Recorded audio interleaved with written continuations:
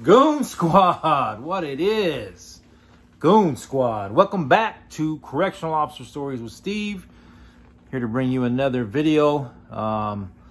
Hopefully this gets uploaded sometime today. So good morning to you all. Hope you're having a good morning so far. Stand by real quick. Stand by.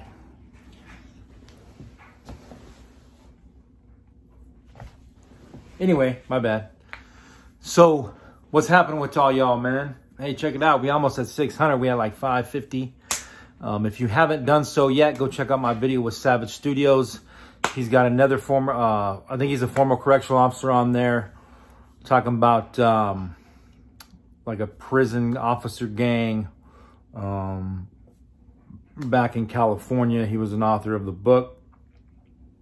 Green something, I can't remember. I just watched it too, drawing a blank. So go check that out. Go drop a like on my video. If you haven't yet, subscribe to his channel. And if you haven't subscribed to me, what the hell you waiting on? Hit that subscribe button. Hit that bell notification, boy. I'm just playing. Anyways, how's everybody's Sunday morning going so far? Hopefully good, like I said. Thanks for rocking with me, Goon Squad. We're going to continue to rock out. We are going to get to 1K, and then we're just going to continue to go up from there. As you saw my video the other night, Officer Gene Lee did pass away. He was a detention officer here in Maricopa County Detention Center at the Lower Buckeye Jail. So, again, much respect to him. Prayers again and condolences to his family, friends, and fellow law enforcement brothers and sisters. They did do it right. They brought him from a hospital with a full escort, so that was awesome. Super awesome. That's all how it always should be. Whether you're in corrections, whether you're a detention officer, whether you're a police officer, we're all a law enforcement family. So when something like this happens, especially on the job, it's tragic. Now, you tend to see more oftentimes than not, if a correctional officer or detention officer is killed and it isn't in the line of duty death and it's on their own time, the media really doesn't cover it. However, if you're a police officer, they cover it heavily. So I hope in the future that will change. No disrespect to law enforcement as far as police officers, but please give corrections and detention officers the respect that we deserve. We walk that fucking fine line, and we deserve that pat on the, I don't even know what you would call it. We just deserve it, right? We deserve that respect, I guess. Sorry, I'm drawing a blank. Anyway, so in the facility, when I first started working at Lewis facility, right, we had a lot of AB guys on our yard. We had a couple, we had a step down program, right? So all the heads of the races were in this step down program. They all had jobs back in ACI. They did various things like painting. They did a lot of painting, a lot of buffing the floors up in admin, rebuilding fence. Anything you can think of that was labor related, they did that. Now, we had two of the highest ranking AB members on our yard out at Lewis. And this is back in like 2011.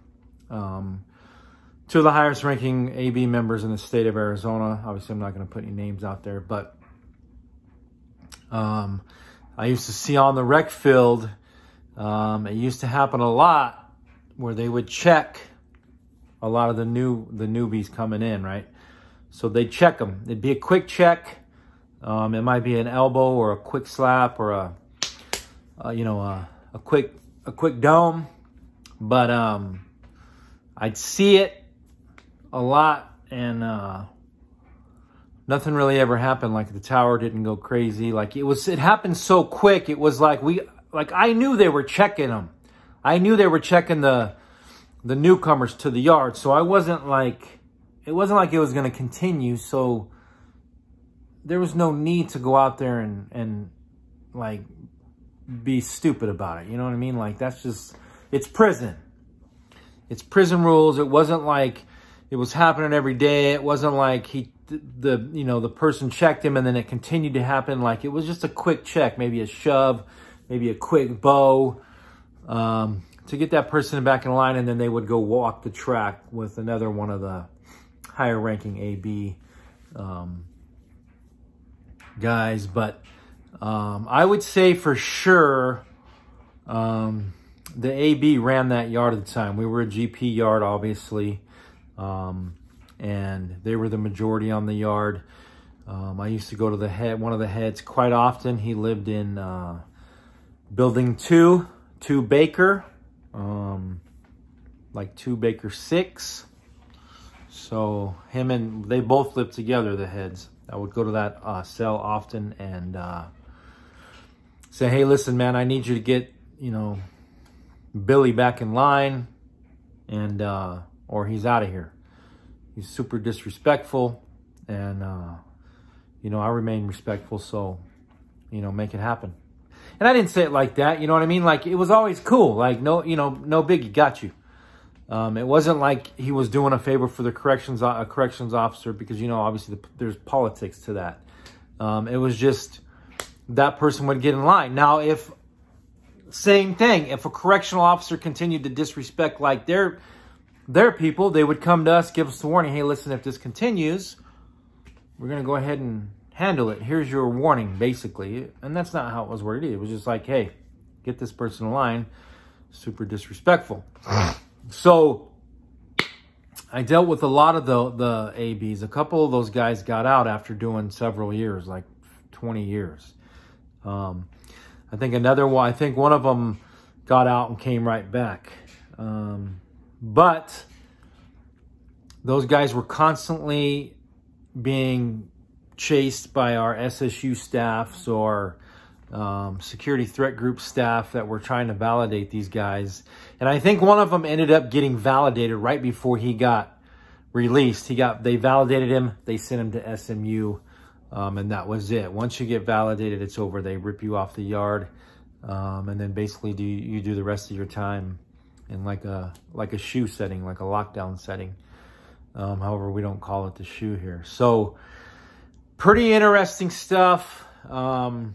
I'm not going to get too far into it. I got to refresh my memory on a lot of the stuff that I used to study. I used to study a lot of the AB stuff. I used to try to, we'd get letters and we'd try to, read them.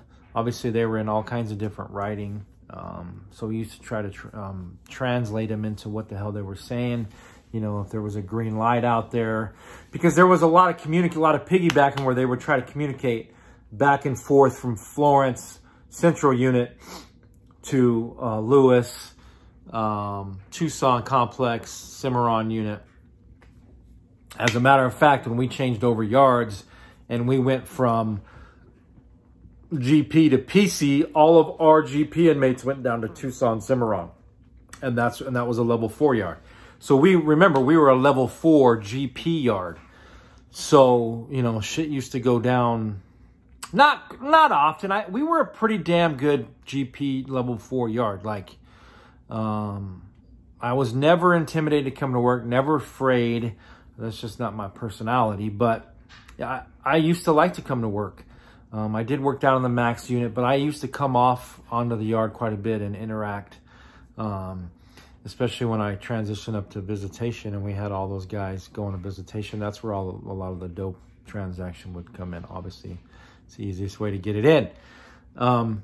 But again, for you new officers coming in and for you current officers, just remember to watch each other's backs, as we've seen the situation happen with Detention Officer Lee.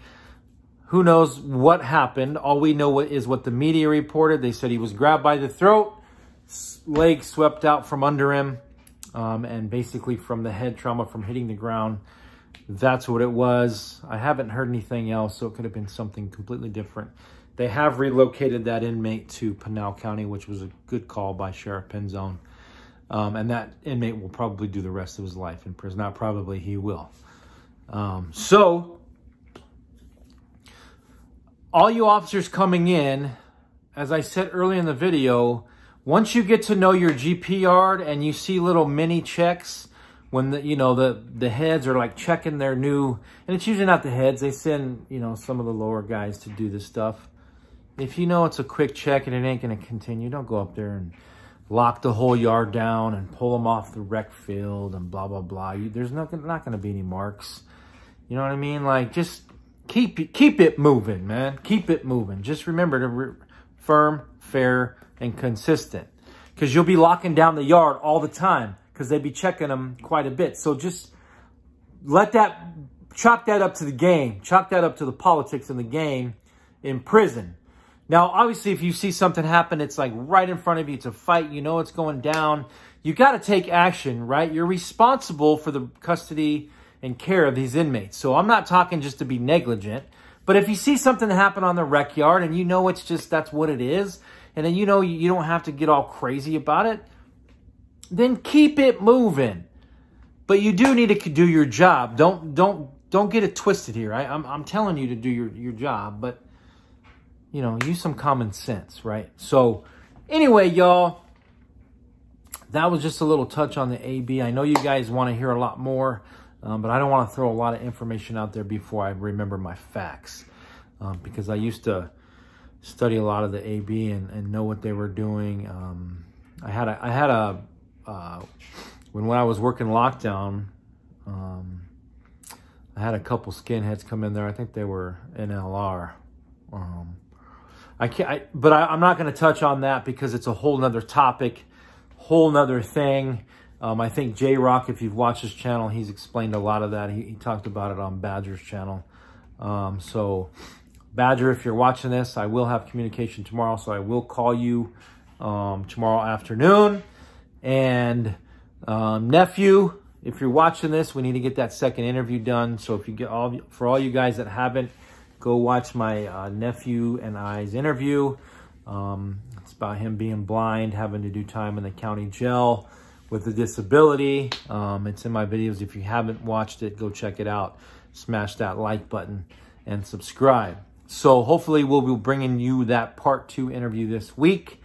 And then we'll go from there. So once again, thank you all to all my Goon Squad for continuing to rock with me. Keep smashing that like button, share my videos, and subscribe.